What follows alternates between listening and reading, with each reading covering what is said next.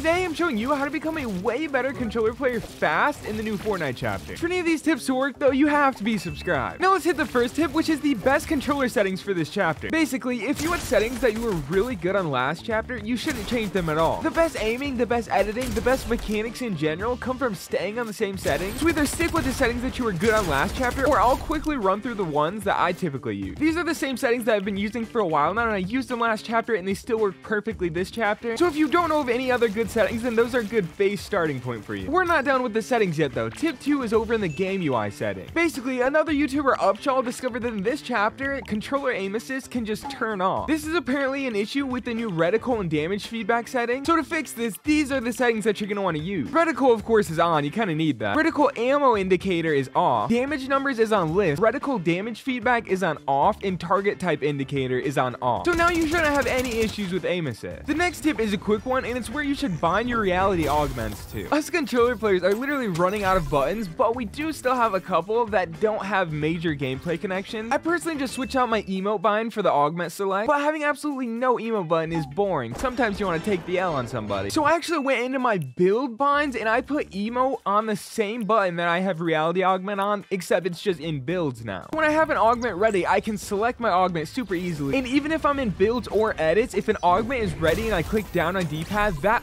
overpowers the emote button, so it's always gonna go to augment. But if there's no augment available, all I have to do is press my switch mode, and then I can click my emote button and I can still emote. It's sort of an annoying workaround, but I guess that's just what we're gonna have to do on controller. If you're dead set on not removing your emote from your combat controller, what you could do is replace your place marker with the augment select and then keep your emote. But I find that especially if you're playing any sort of team game mode, having a marker is pretty important. So you don't have to make that decision for yourself, but me personally, I'm just gonna stick with the build mode thing, and this is perfectly fine for me. Speaking of augments, tip 4 is which ones us controller players should be using. This one's kind of hard because you get 4 augment selections a game, and every single selection there's a different 2 to pick between. There's a few that are obvious takes every single time. Like you always want to take glider redeploy, storm mark, forecast. Those ones are super overpowered. But for the more common ones, I basically stay away from all the bow, rifle, and pistol ones because I never have those weapons in my loadout. I also hate the soaring sprints one because it's just way too loud. The light fingers, which reloads SMGs faster, is super good for us controller players because we can spray a ton. Basically all the rest, it depends on what situation you're in game. Now I just mentioned that I don't use a few specific augments because I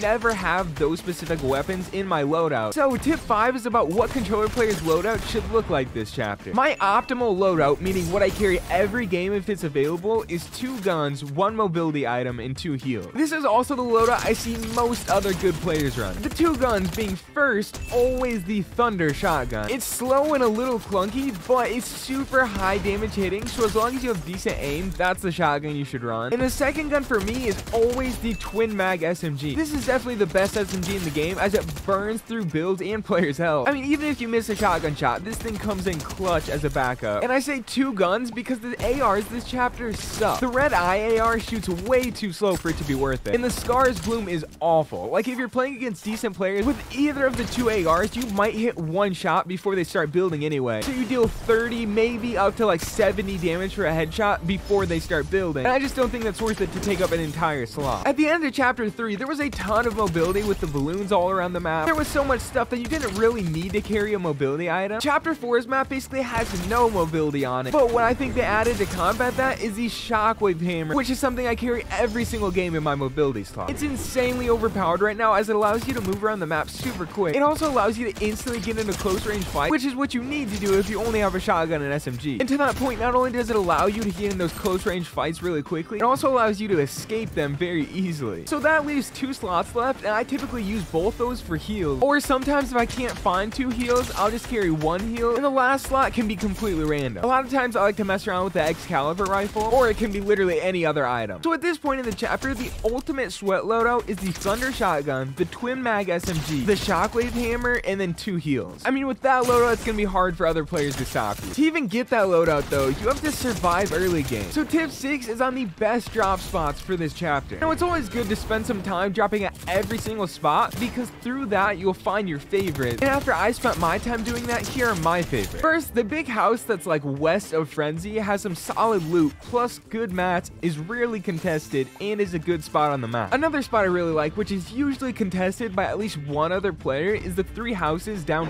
east of Slappy. From these two spots, you might notice I hate fighting early games, so that's why my favorite spots are super low-key. But if you did want to spice it up a little, Breakwater Bay is a super solid spot to drop 10 plus elim game. Right off drop, you'll be slightly contested, but all the main POIs are over there, so once you loot and start rotating, there's tons of players to fight. If none of these spots interest you though, I'd suggest looking at the website Fortnite.gg to find some underrated spots with tons of loot and good attributes. This website basically is an overview of the entire map. It allows you to zoom in, zoom out, and see basically everything that's in the game. And now the 7th and final tip comes straight from the #1 arena player in the world right now. This guy SR3 has well over 30,000 points already just a few days into the new season. And when I asked him for a tip on fighting and winning games this chapter, he said that specifically this chapter, fighting with piece control and angles is super important. He said that with the proper angles, it's easy to not even take a single hit of damage during fight, which I mean, that's pretty crazy. So maybe you should get into creative and grind your piece control a little bit to be successful this chapter. So that's 6 quick tips plus an honorary tip from the #1 arena grind, all in 6 minutes. If you enjoyed this video, make sure to subscribe. Help me beat the race to 100,000 before this year ends. And I hope to catch you in the next video. Thanks so much for watching.